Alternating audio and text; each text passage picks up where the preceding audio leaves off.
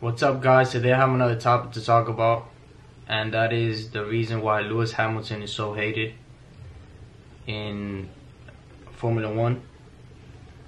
Lewis Hamilton gets a lot of negative feedback from the crowd, a lot of criticism, a lot of controversy regarding Lewis Hamilton and whatever he does in his personal life, how he carries himself, how he reacts sometimes under stress. And I feel like it's people looking for any way to talk bad about Lewis Hamilton and bring him down from the many things he's accomplished in Formula One and in his career as an F1 driver. I mean, he's a 4-time Formula One world champion. He's considered one of the best drivers, period, in Formula One. And according to his records and his statistics, he is the most successful British driver in the history of the sport. Again, 4 world championships, about 64 pole positions. He has the all-time most career points. I mean, he's won in different circuits, has many records, so I don't understand why people criticize and try to bring Lewis Hamilton down from what he's accomplished. I feel like when you're the number one person in a sport, in I want to say an arena, but like an area, all eyes are on you. Anything that you do, it will become controversial because you are under the spotlight all the time.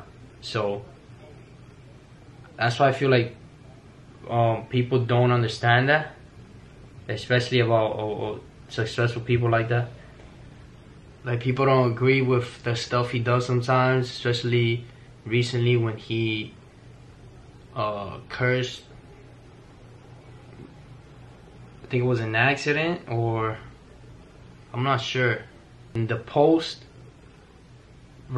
conference, they asked him why did he curse, and I remember Sebastian Vettel was the one that stepped in and defended Lewis and said the truth, because he was under all that adrenaline from racing and everything, and people were trying to judge and bring him down because he used foul language when it's not the ideal way to go about it, but it's obviously a human reaction, and people immediately started targeting him for that. I touched on this a little bit earlier, and I said that people don't like the way Lewis Hamilton carries himself, the way he dresses, his tattoos, his jewelry, the way he talks, the way he behaves. There's a lot of people who give him a lot of hate because of that. They don't like that.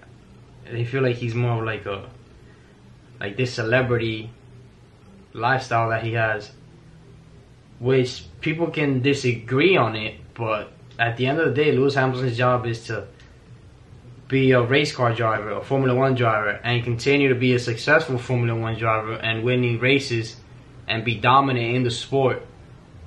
And that's what he's always done. Like, you can't argue that. Again, 4 world championships. There's not a lot of people who have done that. So, regardless about your personal opinion about how he carried himself, at the end of the day, his job is to do that, to be an F1 driver, and he wants to be the best, and he's proven to be one of the best. So, regardless of how he carries himself, I feel like that's for personal interpretation. Yeah, people can hate on it, but at the end of the day, that doesn't affect the way he drives his car consistently and so dominantly. Another real argument for Lewis Hamilton is that his cars have always been the fastest on the grid, on the Formula One grid. He's always had a capable car of competing in. He started with McLaren, which is where he won his first championship. I believe it was 2008. And then after that, he moved on to Mercedes, where he has been insanely and consistently dominant ever since. So people say, oh, people say that it's easier for him to compete in these cars because of the technology and obviously the brand that backs it up. The car company that back up these cars. Mercedes, McLaren, which are obviously all capable companies of competing in Formula One that have been successful in the past. So my argument to that is there's no doubt that McLaren and Mercedes have experienced racing and have been very successful in their racing careers and departments, but for you to continue to be successful and to be so dominant and to consistently have a victory over victory and victory and victory and have 4 championships that not every driver gets to even have one. I mean, I think that says and talks a lot about Lewis Hamilton's capabilities of driving an F1 car on the limit, like consistently. There's no one can argue that oh, he's not good. He's obviously good. His record shows that. So that's my counter argument to that point, saying that Lewis Hamilton has been gifted or has been babied by McLaren or Mercedes or any of that. Obviously, again, those cars are obviously competitive, very competitive. The technology is cutting edge, but you can't just, the car's not going to win it for you. You have to also have the skill to be able to drive one of those cars on the limit, and to do it consistently and over again proves that he's one of the best drivers. The people who receive the most hate in this world are the people who are most successful in whatever it is that they do. Whatever they put their mind to, and they go through all the doubt and criticism and hard times they have to go through to reach that full potential in themselves and believe in that, and then become number one, like I said, and you have the spotlight on you all the time, 24/7, then I feel like anyone who is not under that spotlight or anyone who is jealous of that is obviously going to hate you.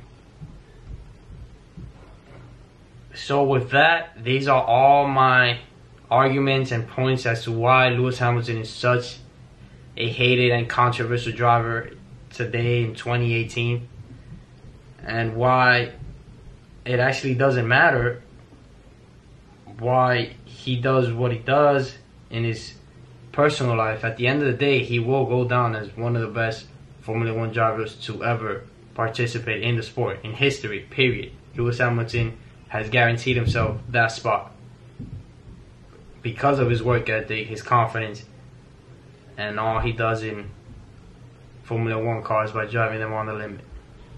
With that, if you have any comments, please leave them down below. I'll be sure to get to them. And please subscribe so I can keep on making more videos like this and keep on discussing ideas and topics like this.